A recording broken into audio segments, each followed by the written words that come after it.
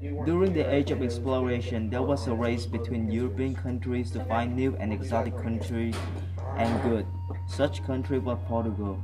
Under the rule of King Manuel I of Portugal, an explorer named Vasco de Gama hoped to find India, other than trekking across the entire Asian continent. His method using the Indian Ocean. Vasco de Gama was born in a noble family in Sines, Portugal, 1469. Being a son of a town's governor, he was educated as a nobleman and served under the court of King Charles II. His dad was also a great explorer. Vasco da Gama was a brave and good leader. As a child, he was a town's governor's son and was educated as a nobleman, which meant that he received the highest level of education during those times. Previously, his father was given the assignment of trying to find the route to India through Africa. Unfortunately, he died a few weeks after he was given the assignment. Next, King Manuel then asked Paulo de Gama, Vasco's brother, to try it, but Paulo refused. Now King Manuel was starting to get anxious since Christopher Columbus had already found the New World for Spain. So, he asked Vasco de Gama to undertake the mission.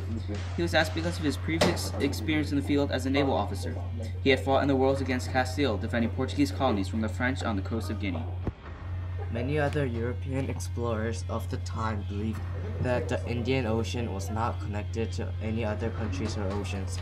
However, Vasco da Gama, along with his patron King Manuel I of Portugal, were convinced that the Indian Ocean led to India.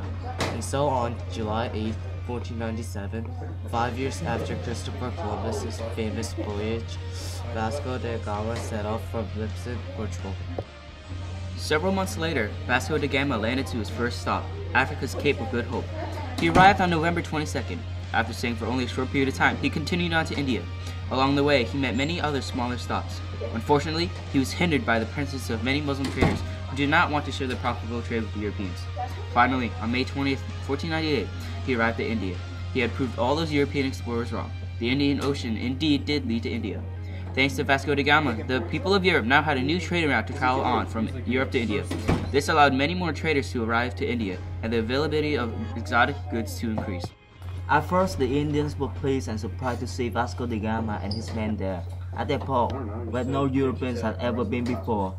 Most of the other traders came by land. They eagerly traded goods and exchanged pleasing talk. But then, the Indians demanded that he should pay a large tax and leave all the trading goods behind. In anger and rage, he took the goods with him, along with several Indian hostages, whom he hoped to use as servants or slaves. Da Gama faced many hardships while traveling back to Europe. Along the way, many of his sailors died from scurvy, aka lack of the appropriate amount of vitamin C.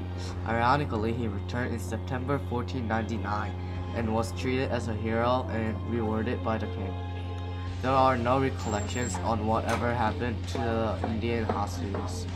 They most likely died on the trip or were sold into slavery, possibly the first act of a growing slave trade.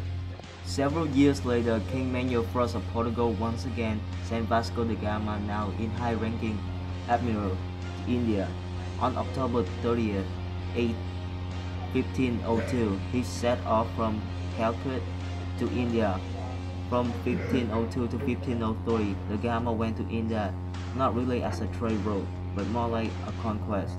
He took 20 armed ships since he thought that the Muslim traders would give him trouble again.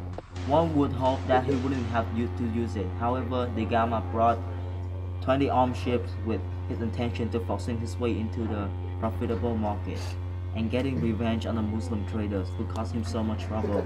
He killed hundreds of Muslims, often brutal and painfully, to demonstrate his power. For example, da Gama waited for a ship to return from Mecca, a Muslim trading religious center. They overtook the ship and took everything on it. To make the matter worse, they took 350 passengers on the ship and then set it on fire. Left the Muslim to die. It took 4 days for Muslim to slowly die, killing other men, women, and children. By ruthlessly murdering and attacking the people of the Muslim and Indian ports, da Gama and his crew were able to brutally control the people of the ports, making Portugal the head traders of the Muslims and Indians. He returned to Portugal in February of 1503. Once again, the king hailed him as a hero and made him a count of the court. Years later, in 1519, Vasco de Gama asked to be the viceroy in India. Viceroy means a representative of a certain country. He died in India on December 24, 1524, of an illness.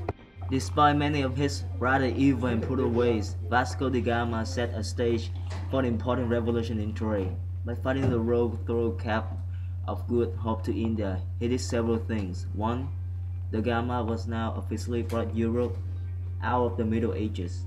The wealth that Europeans got from this new trade route increased profits in countries as much as 3,000%. Also, Europeans are said to India now ended the Muslim Empire, cut off their main source of wealth. The Muslim Empire sank into economic depressions and began still ongoing poverty of the Islamic people. Thanks to Vasco da Gama, Europe opened up a new trade route and brought wealth to Europe. However, thanks to Vasco da Gama, hundreds of innocent Indians and Muslims died under the bloody hands of the Portuguese sailor. Thanks to Vasco da Gama, the Muslims never again gained the wealth that they had, and grew a healthy respect for all things European.